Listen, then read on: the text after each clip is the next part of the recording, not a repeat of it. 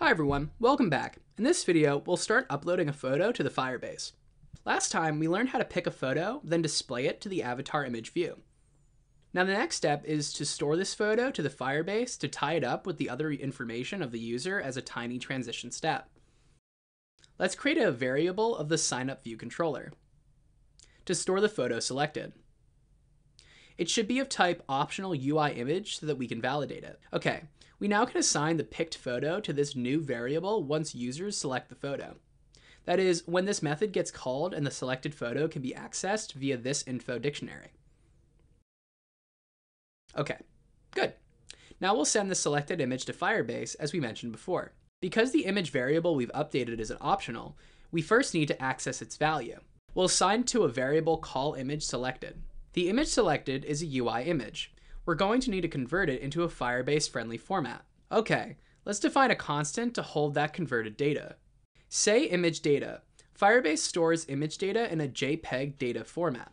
So let's type JPEG data, all right? And we specify how good we want the resulting photo to be compared it to. The original here we use is a 0.4 compression ratio to get a lightweight photo. There's some warnings, but let's think about them. We'll come back shortly. Okay. As we mentioned before, we're going to store all media files to Firebase storage, then link them to Firebase database to utilize its real-time data handling feature.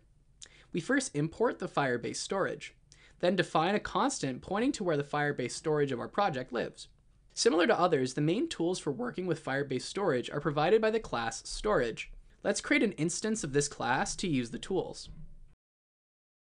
Then we can use the reference method to get access to the root location of the storage, which is this URL. All right. The usage is very similar to other Firebase packages. Let's create a node containing profile photos of all users. You can name it whatever you want.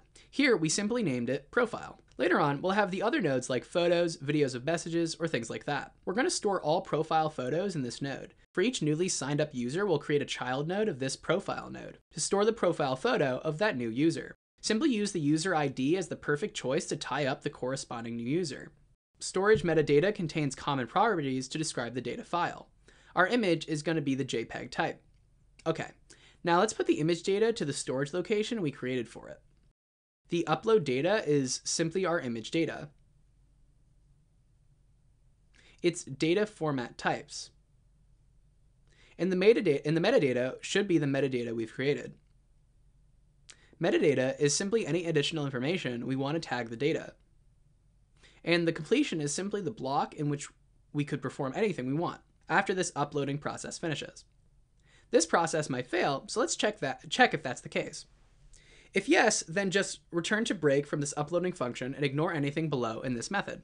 Otherwise, we're going to get back to some information of the uploaded data we'll see later on. Let's try to run the app to test it out.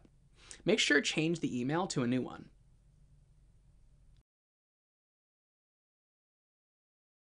All right, let's pick a photo for the avatar. Hit sign up. Then open the Firebase in the browser. Under the storage section, hit refresh. We should see a new photo is created.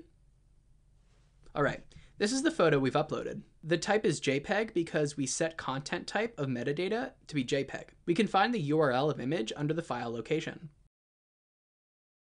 Let's open it in a new tab. Very good.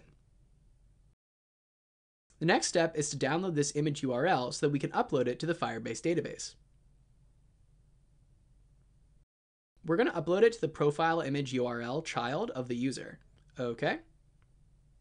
To get back the URL, we'll call download URL on the storage profile reference. Once we've got the URL, we're going to convert it into a string using a property called absolute string.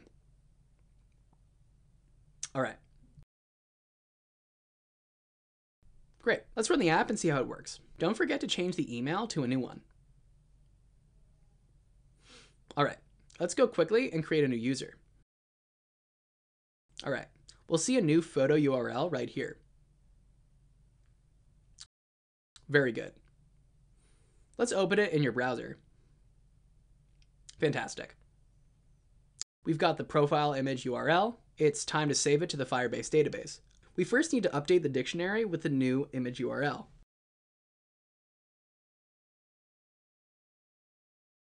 All right. Then move this database stuff to a good place. We're good now. Let's check it out. Now let's create a new user. Choose a profile photo for this new user. This one looks good. Then hit the sign up button. Fantastic. Here's the information of the new user we've just created. This is the URL string of the profile image so we can view it in a browser. All right, see you next time.